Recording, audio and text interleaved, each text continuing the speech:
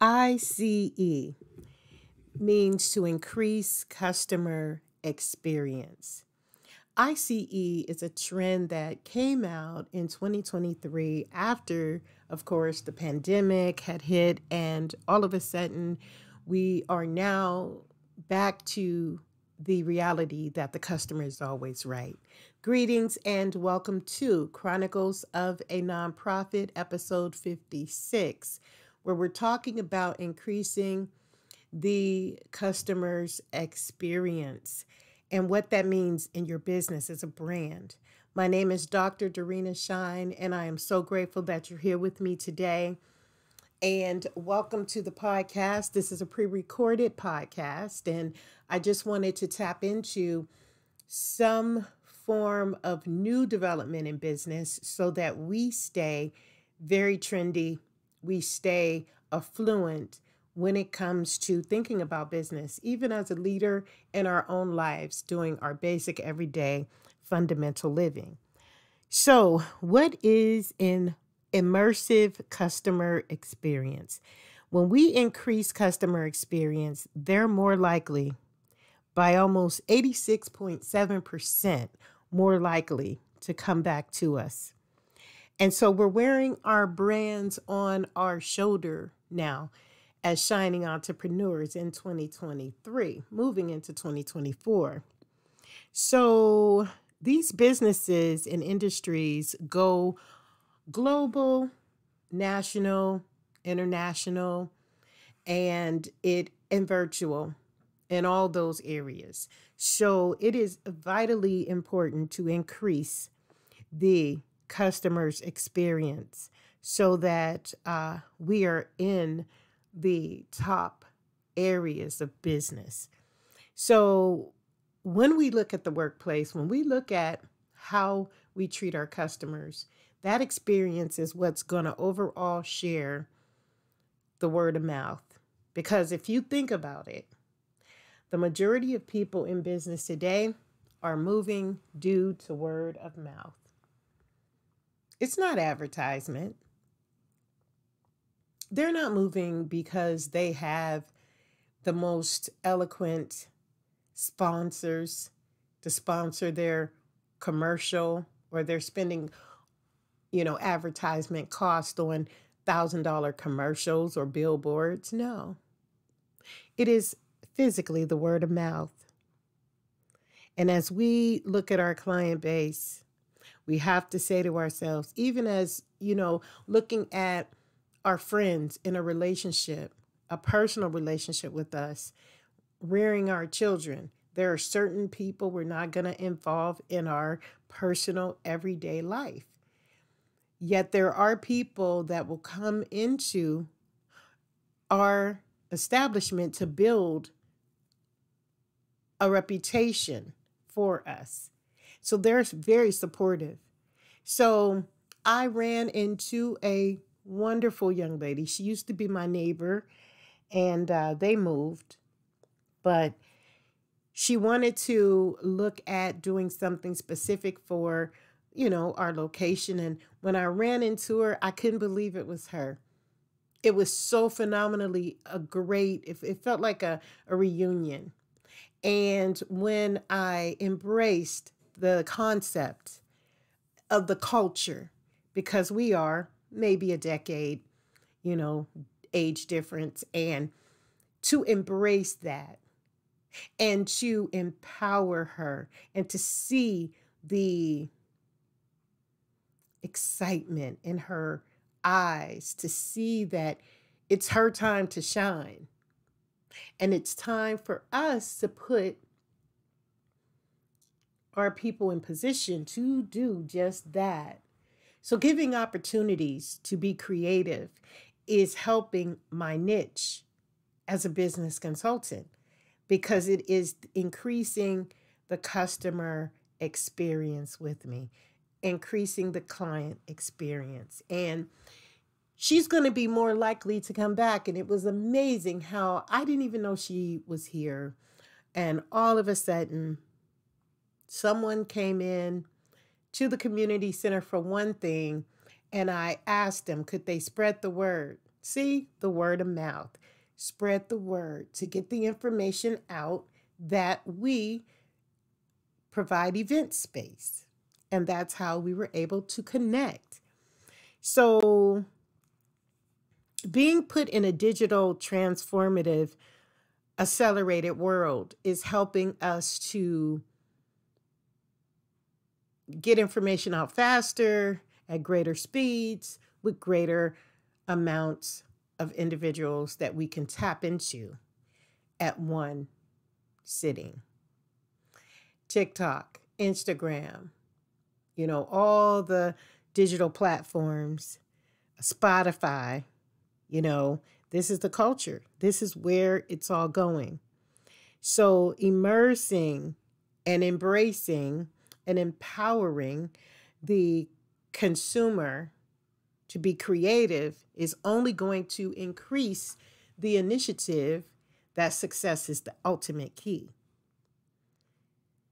Because when you connect to the right people, not just the people that come in, want to know what's going on, do whatever they want to do, but the right people, those people are going to have you shining on a continual basis. And if you treat them right, the increase in customer experience is going to make you the leader in innovation of whatever your brand is. Researching the industry. We have to make sure that we're doing exactly what our competitors are doing, if not 100 times more. You got to be so creative. You got to be so motivated. You got to be so disciplined. You have to be so initiative driven that you create your own span of organization. And that's the thing that's going to set you apart. And then determining how the change is going to affect, how changes in the future are going to affect you in the future. So you're already prepared for it, staying steps ahead of the game, constantly being in the know, constantly working on your brand. It's amazing when you can sit back and you can say, I'm not out there looking at my competitors. I'm not out there wondering what's going on or busybodying other people's organizations.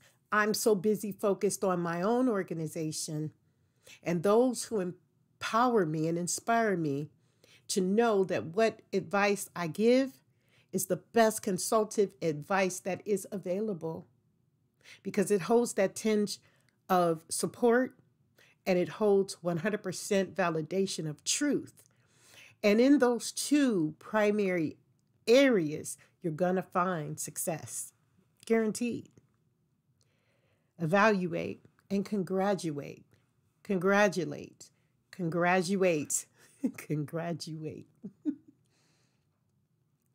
Congratulate those who are showing up and showing you that they have the inspiration to continue to do what is needed.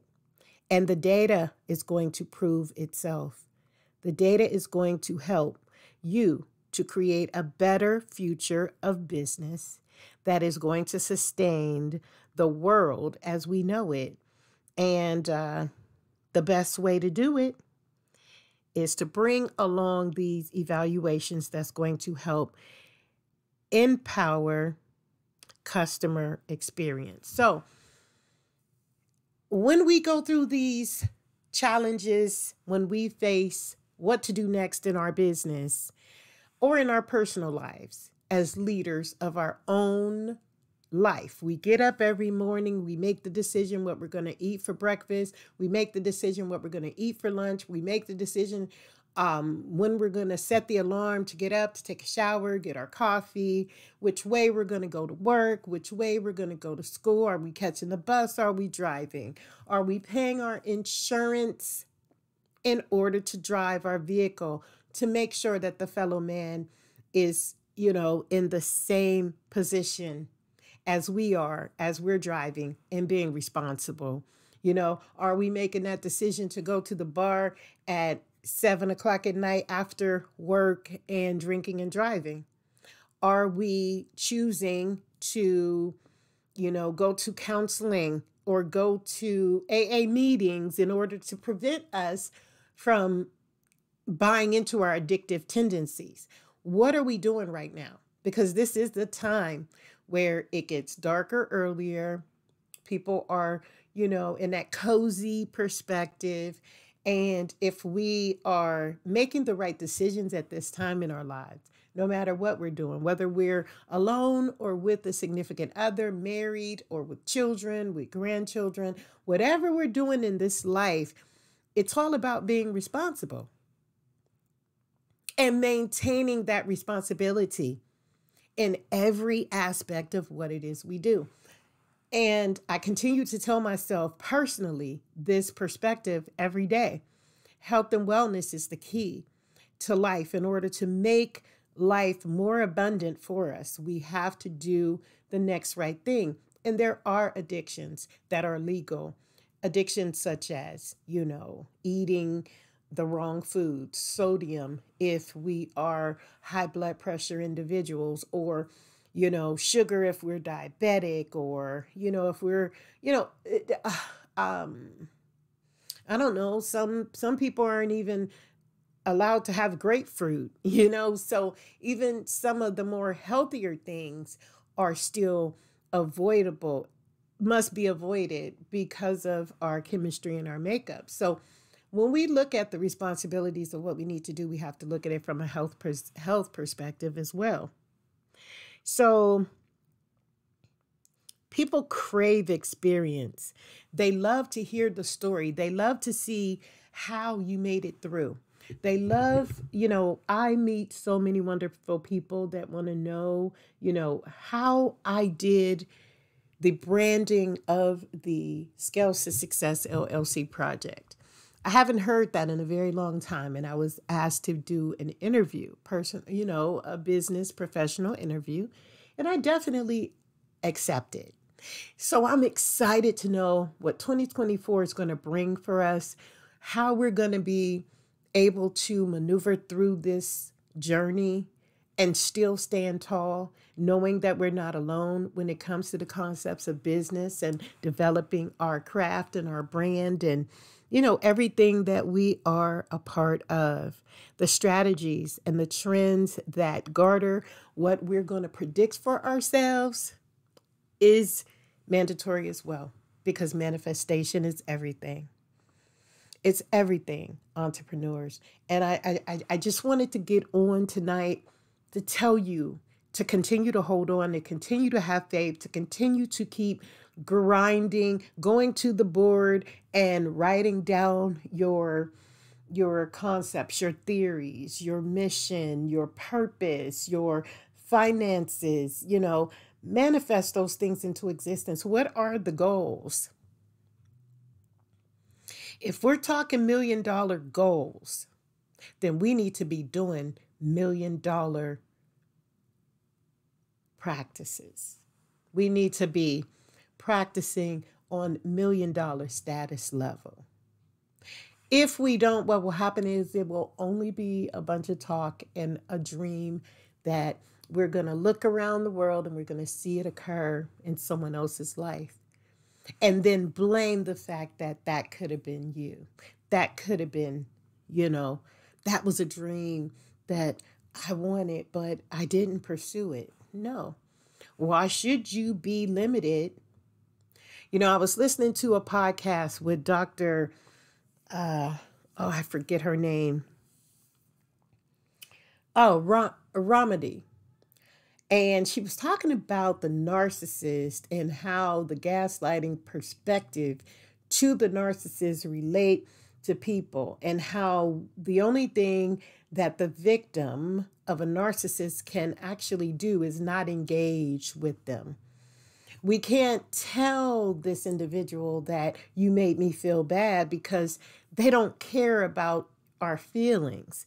But to be in a relationship that strategic, to just constantly be the punching bag mentally, verbally, spiritually, emotionally to someone who has no concept of emotion, it's devastating. It's simply devastating. And so what I learned from that is there are going to be times in this life that we're going to be projected upon, and it's not going to be the truth because the projection is themselves looking at themselves in the mirror, and you are the mirror. You are the mirror. So, empowering someone without taking away the objective of your goal is what it is. But when people don't want you to excel, they're going to throw the gaslighting fires in your way to distract, to prevent.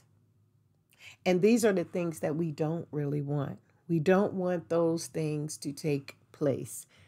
We want to be able to non-engage, but still get the goal accomplished and not forget when we're in those controlling relationships, be it with our supervisors, be it with our administration, be it with, those who are higher up than us, be it those staff members that's trying to staff and stab someone in the back because they need the position or want the position and they don't feel that they can get it any other way. These are the remnants to what I am speaking that tells you to constantly empower yourself, constantly tell yourself, like Dr. Ramadan said today, continue to move in a direction where you're like saying to yourself, yeah, I am a success. Even though I may have this situation or this stumbling block or this hurdle or this whatever I have, I am successful. And I'm going to continue to keep doing what I need to do in order to empower myself to be more so that I can strategically make this successful. And as shining entrepreneurs, that's what should be done. You don't have to be the basic. And you don't have to be the brightest star in the night either, if that's not what you choose to do. But whatever it is you choose to do, I so empower you to dare to make the choice to set the goal, set the stage for your life, because that is the thing that's going to set the bar for you to say, okay, I've succeeded. If I've only done 10 push-ups, I've succeeded today. And it may hurt today, but those 10 push-ups a month from now, after doing 20 a day, is going to be nothing because you've grown outside of your comfort zone. And these are things that I really, really need to have you focus on. When you're working on your journals, make sure that you're tapping into some of the things, the seeds that are being planted here at Chronicles of a Nonprofit, episode 56. On September the 28th, 2023. I bring these dates up and I bring these episodes up because in your journal, what I want you to do is a month from now, go back. And when you go back, you write the date, okay? And when you write the date, you pay attention to what you told yourself in the journal after you've reviewed our chronicles. And then you look at your high and low that you're going through and experiencing on your own that particular day and see your mood. Pay attention to how stressful it is for you. What level of stress are you finding in this situation? And then a month from now, go back to that date. And if you have to, come back to the episode, re-listen and see, and I guarantee you, time is of the essence. And as you grow into the knowledge of yourself and your healing and your promotion and your goal setting, you are going to find that it is nowhere near as difficult as it was a month ago. So these are things that I put out, and this is how I maneuver through my own personal journeys. So I thank you so much for liking, commenting, sharing, and subscribing to this podcast. I'm going to try to upload these videos each day around 1 p.m. 1 p.m. is that area. I mean, I thought early morning, 6:30, 7 o'clock would be good. But when I do my podcast, by the time I upload, I have to give it over to my committee, and they have to look through the concepts to put the title and all of that. So basically, what takes place is it will be uploaded and scheduled to load at 1 p.m. every day. So that is our True Chronicles of a Nonprofit episode time that you can expect to have a daily chronicle. Okay? With that, be consistent, be on time, be your best authentic self, and know that these chronicles, these highs and lows, are only here temporarily. You'll eventually get to that balance in your life. Thank you so much, and we'll see you tomorrow.